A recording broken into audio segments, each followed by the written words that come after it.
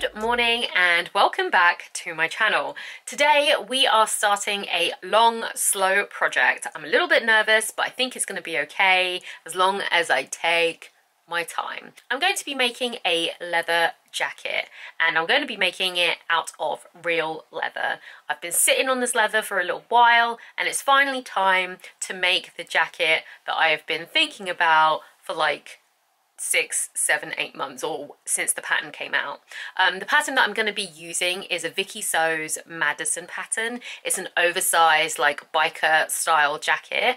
To make sure that I don't ruin the leather by making any silly mistakes, I will be making a calico version just to make sure the sizing is right. So with that, I'm not going to bother with zips or pockets or anything like that. It's just the main big pieces just to see how it sits over the shoulders.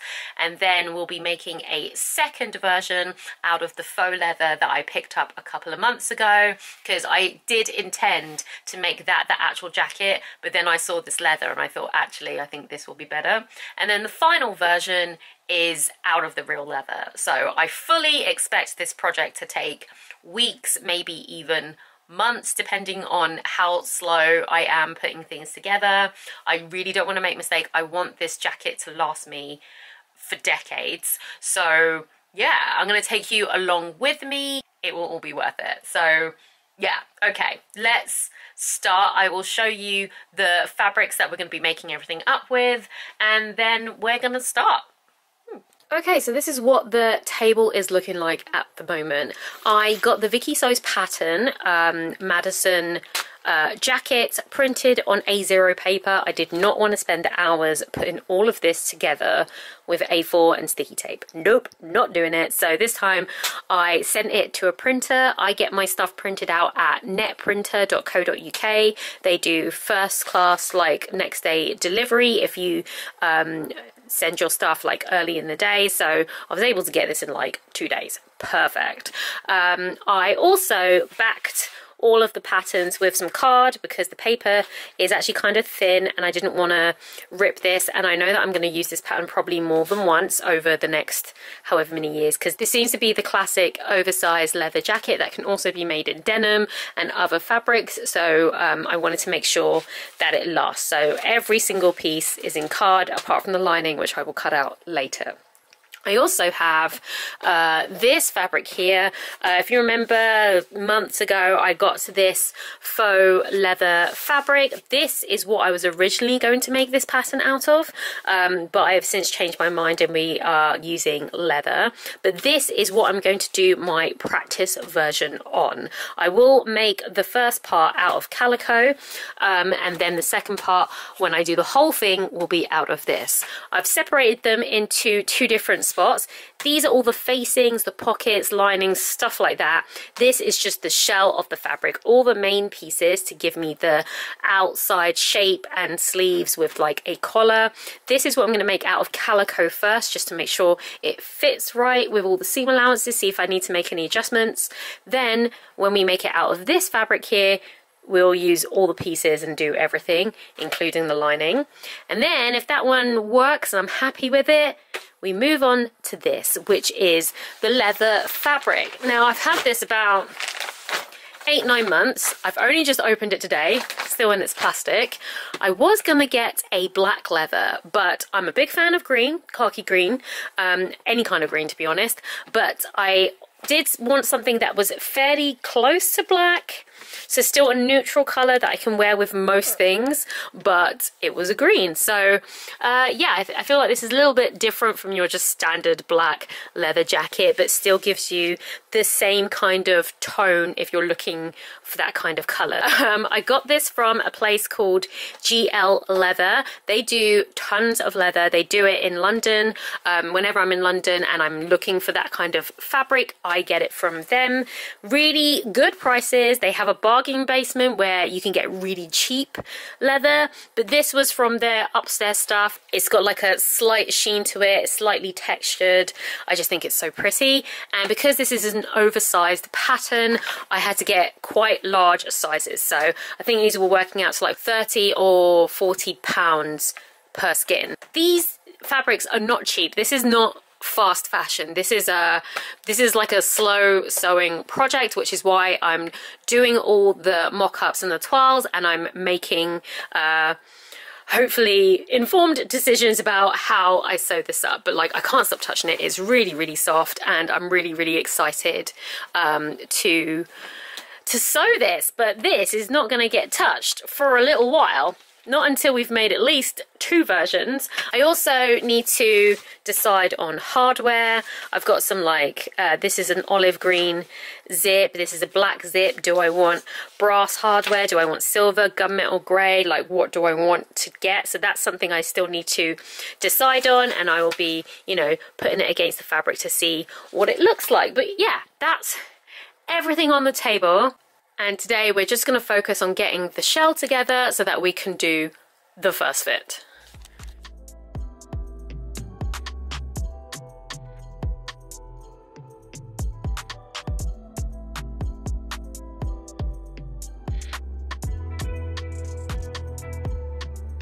Alright, so I've cut out all the body pieces. Here they are in calico.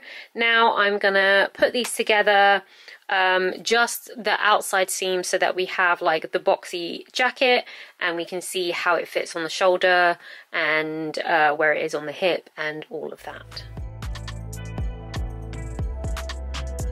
Okay, so it is the next day, and I have just made the first mock-up of just like the base pieces so I can see how it fits for size. But this is kind of basically the size of what it's going to look like as an outer layer. So if I was to just close it up, so the zip would go across like this, and there'd be a zip here. If I was to zip this all the way up, this is what it would look like. Not as oversized as I thought it was going to be. I thought it would be like really big and quite swamping me, but this is actually like the perfect size for me. So if I was to, let's say I had it half zipped, it would look like that. I like it. I like it a lot. If I was to have it open, hands in the pockets, yeah, it's just the right size for me. So I don't think I'm going to change anything at all. Yeah, I'm quite happy with the size of the sleeves. I purposely wore a jumper. It's not very thick, but I just want it, I'm wearing 2 layers just to see if I feel like it's too bulky, and I don't, which tells me I can also wear like a big bulky jumper and still feel fine, because I've still got plenty of space in here. So we're all good. Okay, so I guess it's now on to step 2, where I make it out of this fabric. Although, like, the impatient person in me wants to go straight to the leather, but I don't have all the tools yet. I have a few things that I need to pick up, like some leather glue to glue down my seams and stuff. So I have to wait. So we do actually have to make this version, and I also want to make sure I get the pockets right. So this will be a good practice. So yeah, over the next couple of days I'm going to cut this and we're going to sew it together, but I'm not going to do that today because I now have to go to the dentist. So I'll see you guys later.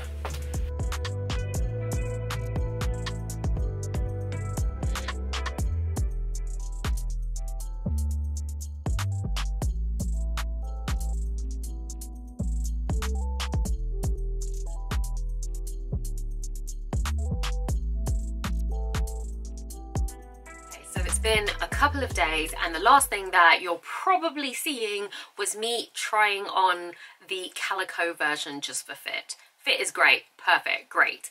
I then, about 2 days ago, cut out the faux leather version and then spent a further 2 hours cutting out all the interfacing. And then yesterday when I went to start sewing it, I just didn't want to sew it. I'm not gonna lie. I really want to get straight to the leather. I don't want to sew this jacket twice. I know that it's going to fit. We've already done a fitting, and looking at the instructions and everything, it doesn't seem like something that's out of my expertise. So I feel like I'm going to hold on to the faux leather project for another time. It's not not going to get done. It's just not going to get done right now because I just want to get straight to the leather.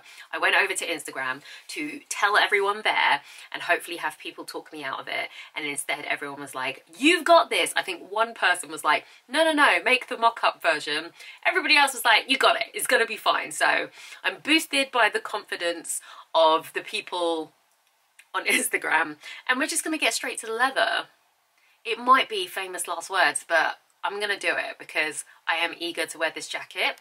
So yeah, that's the update for you. Today I went into Manchester to get some lining and some other little supplies, and I wanted to show you what I got before we get it all chopped up. This is going to be the lining for inside the leather jacket. It's a poly cotton, so it's quite smooth, it's printed, and it's got this foiled mushroom look on it. Still quite dark because the jacket is going to be dark, but this is, I think it's going to look really, really cute inside. Cute, maybe not cute, I don't know if cute is the word, but it's going to look pretty good. I like mushrooms. These are like black and green and like this like bronze metallic. I really like it. So this is going to be for the body, and then we've just got like a normal black polyester lining for the sleeves, so that there's no resistance when I put things on. So like silky on the sleeves and party in the back. I also picked up some non-woven interfacing so that I can interface everything. There's quite a lot and the pieces are quite big and everything needs interfacing, so I'm going to do that. And then the last thing that I picked up was some thread. Now this is in a like khaki green. It doesn't actually match the fabric. It's going to be a little bit of a contrast on top. I did find a colour that matched it completely, but I need it to be a thicker thread than your normal standard like polyester thread. I'm going to do a little bit of testing with this, see how I feel about it. We might have to wait for this. So that's everything. So what I'm going to get on with now is I'm going to start marking out all of the pattern pieces on the underside of the leather, making sure that it's in all the best parts of the leather, and kind of just marking where there might be any faults in the leather so I don't use that as a pattern piece. So we're gonna get that done hopefully this evening, and then tomorrow we will start the cutting and the interfacing process, and then that's it. We're in it to win it, and then we'll do some testing with the scraps. Okay.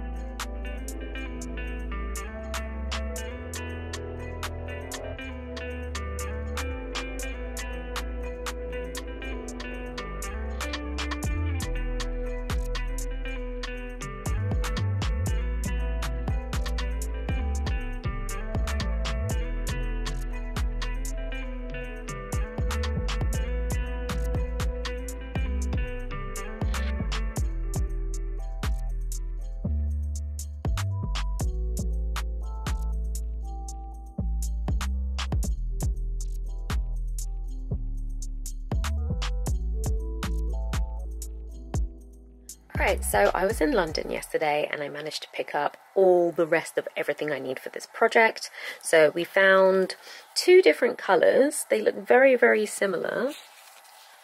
So as you can see, we've got 2 different colours here. Both kind of work. I still need to decide which one I want to use. I've got the grommets that I need. I wasn't sure what size, so I went with 2 different sizes, but we're going for brass. My zips came in the mail, so I tried to make sure basically all of the hardware is the same, and these are the buckles for the belts at the bottom. So I've got everything that I need here. I've cut out all my pieces here. They've been interfaced and my lining is there. So I guess we are ready to go. I'm going to grab some scraps. We're going to do a few bits of testing and then we're just going to get into it. I'm so excited. Okay, so we have started working on the front piece, and as you can see here, I have cut open the pocket opening and then glued it so that it's down. I use some books and stuff to keep it nice and flat, and now we're ready to put our zippered pocket in. So I've already put the zip on the top and the bottom, and the way this works, this will kind of basically do that in a much neater way. And then once this has been placed inside, then you sew around the edges in a top stitch to secure this in place. Then on the inside we can close the pockets up. So that is what we're doing now. Table is a lovely mess, but we're getting there slowly.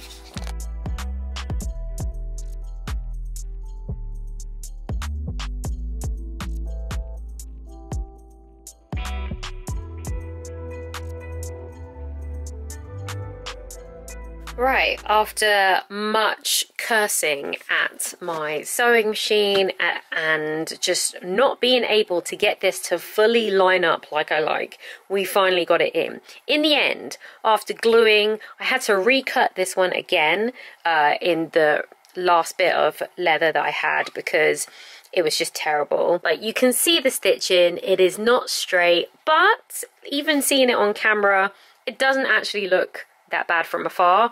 But like, I am annoyed, guys. I am annoyed because it took me so long just to line it up correctly, only for 2 needles to snap, and it just be a nightmare. And it was a nightmare because of the glue. Where it was glued closed, it was like really hard. So this one was okay. This one I had to recut and use tape to tape it closed, and then just sew through the tape because it was just a lot easier to do that. So I will not be using the glue again, but we're moving on to the next step, because shoddy stitching or not, from this angle and from like me wearing it, unless you're looking close up, it doesn't look that bad. But yeah, I'm annoyed, but we move on. There's not much I can do about it. I am thinking of possibly doing a decorative thing. So like when you do bound buttonholes, you would stitch into the line and then go around the inside and just bind the edges. So maybe that's a decorative thing I can do around there, and it will look more uniform if it's all just kind of like bound around the edges. But right now we're just going to move on and just get this jacket done. The next thing we're going to do is add the front pieces like this on this side, and then on the other side with the zip on it. So that's what we're going to do next. Wish me luck.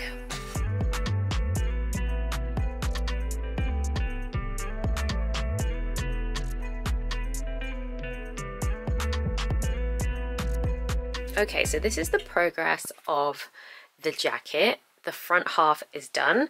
The pockets are like slightly janky, like this bit here, but I honestly overall think it looks pretty good. As you can see here, it unzips. We've got the facing in. These pins, these clips are holding the flappy bits together, but as a jacket, it looks like a jacket. So now we're going to go and do the back, and then hopefully we get to join front and back together. Okay, so we have the front and the back done. It's actually zipped up in a moment, but I'm about to do the side seams and the shoulder seams. That's the back. This is coming together very nicely, feeling very confident about this. So now we're going to sew these together, and then I can try it on like a gilet. Okay, a little progress check. We have made the body. We haven't put the lining in yet, and we haven't done the sleeves, but we've done the body and the facing, and it looks pretty good. Quite happy with the progress. As you can see, it zips up, so let me zip it up for you. So that's what it looks like zipped up. I'm wearing a hoodie, so I know that I can wear bulky things underneath it. The fitting that we did was perfect because I'm really happy with how it is. And yeah, so I can have it like this. I can have it open, and yeah, it looks pretty good. I'm very happy. And I was a bit worried about like how the stitching would look around the pocket, because I kind of messed it up a bit. But honestly, from here you can't see anything, so I'm more than happy. I think it turned out really, really well. So that's what it's looking like. So now we're going to go on to the next steps, which I think is doing the collar and then the sleeves and then the lining and all that stuff. So let's go. About to do the epaulettes on the shoulder. This is for the belt buckle front, belt buckle back. I believe we have to do these first and put the little like rivets and stuff on the shoulder before we go onto the collar and the sleeves. So I'm just following what the instructions say.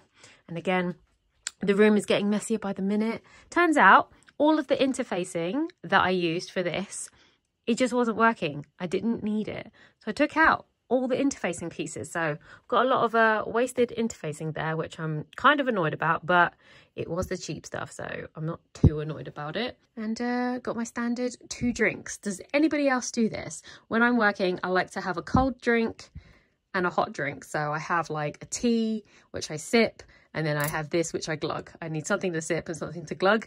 Yeah, so, and usually they're snacks, but I have no snacks today, so. All right, let's carry on. Good morning, everyone. So it's been a couple of days. I did say this was going to be a slow sew. And yes, it is taking much longer than I would normally take to put something together. Normally I'd try and get it done in like a whole weekend, but I've been busy. It's weird. Like, I'm never this busy. All of a sudden I want to do like a big project. I'm busy all the time, but I've managed to get all my little bits and pieces done. We've got belt loops. We've got actual belts, which I'm about to put all the little grommets on. We've got belt ends, and then we've got epaulettes for the shoulder. So now I have to put all the snaps and stuff on, and I can put that on the jacket, and then we work on the collar and the sleeves. Now, I don't think any of this is going to be that difficult. I've got my hand press machine, so it should be fine.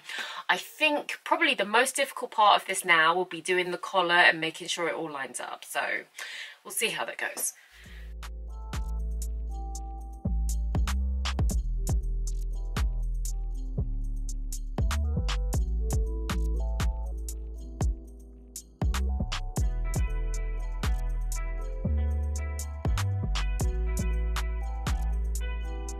Okay, everything has had its hole punched, and now we can put it all on the jacket.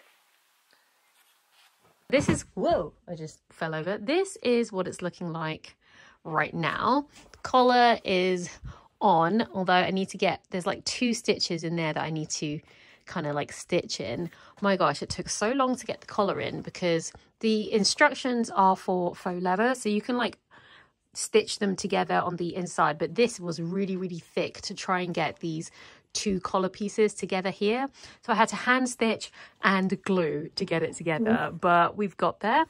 The shoulder epaulettes are on and it's looking pretty good. We've got these on, which again, I had to stitch these ones on by hand, and these ones I was able to do with the machine. It's got a silver pen on it, which is what you can use to like draw on leather, and it wipes off really well. So when this is all done, I'll give it a good wipe down so you can't see any of my markings, but I'm very happy with how it's turned out so far.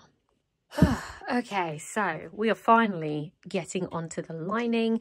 This lining bit needs to be done before the sleeves are done, but I did do a preemptive sew together of the 2 pieces of the sleeves, and then I have to put the lining in this before we attach it to the jacket. But I'm really loving this lining. I think it's going to be so nice. We've got some pleats in the middle and on the shoulders, and I just need to join these together at the shoulders and at the side seams, and then we can start putting it in this babies. Hello. You okay, baby? The Muffin's getting pretty big now. She's a year old. She's like 14 months old now. You a big girl. You come in? You missed my hand. Okay, yeah, she likes to come and hang out on the table. She's going to get comfy on my pattern pieces, and I am going to finally put the lining in. So we're getting very close. Bye! Getting close. Let's do it while we still have sunshine.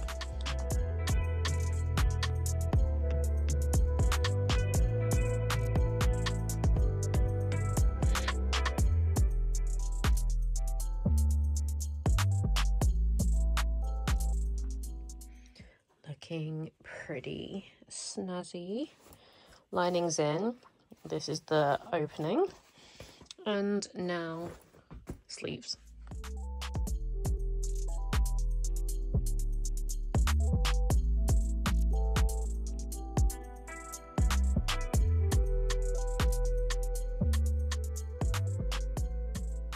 The sleeves are finally on. Put the little snaps on. Oh, it took us so long to get here, and now I just need to join the lining of the arms and the lining of the jacket together, and then the final thing is to put the belt buckle on, and then we've got to do a top stitch all around the front and the neck, and then I'll show you what it looks like.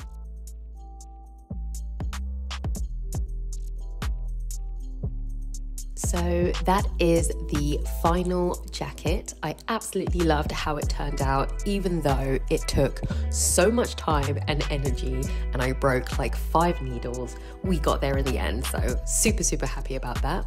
And look, here is my cat, Pancake, and if you look in the back, there is also another one escaping.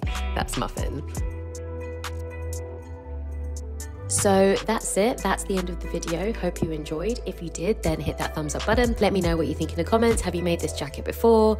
And if you haven't already, then subscribe, and I will see you in the next video. Happy New Year!